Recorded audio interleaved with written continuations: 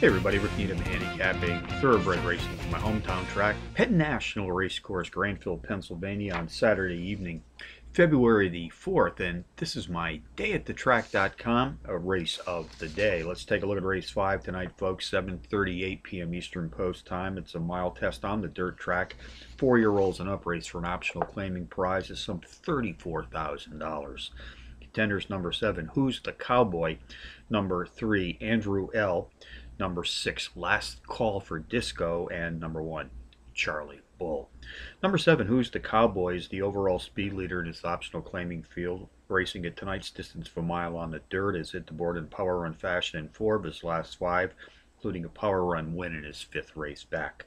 Number 3, Andrew L. has also posted a quartet of power run board hits in his last 5 starts. Race 5 summary: number 7, Who's the Cowboy, tops my contenders list tonight, which also includes number 3, Andrew L., number 6, Last Call for Disco, and number 1, Charlie Bull, 7-3-6-1 in the 5th from Penn National. Bonus long shots. Let's go to Charlestown, race 3, entry number 3, Phone Jazz, 5-1 in the morning line, takes a class drop of 2 units.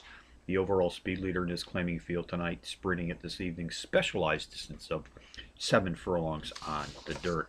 Parks Racing, Bensalem, Pennsylvania, race 3, entry number 4, Abai, a 6-1 shot, qualifies as a Trackmaster Plus Power Pony, drops in class by some 10 Trackmaster units. The overall speed leader in his claiming field, sprinting at or about today's distance of 6 1/2 furlongs on the dirt.